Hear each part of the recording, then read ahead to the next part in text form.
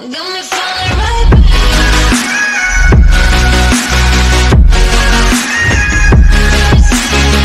is up, guys? Welcome back to the video. Today's video, I'm going to be showing you guys the best XP glitch for Minecraft. I hope you guys like, subscribe, and let's get right into it. Alright guys, if we can have a like goal for 20 likes for this video, I would appreciate it. Alright guys, I'm going to show you guys how this basically XP machine works. So basically what you want to do is you want to have your coal on the side here. You have to have, total for this build, you're going to have 3 hoppers. But if you want to have like a big build like this, you're gonna need a lot more. So this is like my little simple build of it. So basically what happens is, if you guys, let me go in game mode S real quick here. If you guys see right here, I am level 13.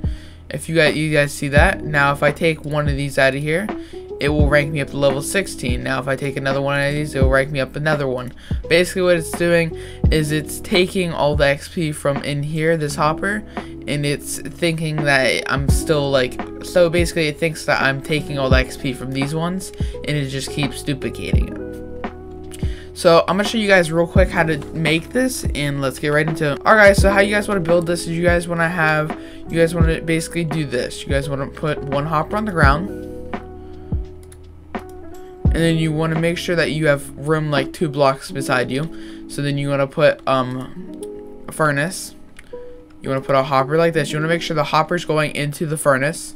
And then you want to go up here, and then you want to go and make sure another hopper is going into that furnace. And then what you guys want to do is you guys want to put your clay or whatever you're putting up here. You guys can actually do this with all different ores. You guys can do this with different ores, like all the ores, like netherrack and all that stuff. The one that does the most is going to be gold. And then you guys put your coal in here.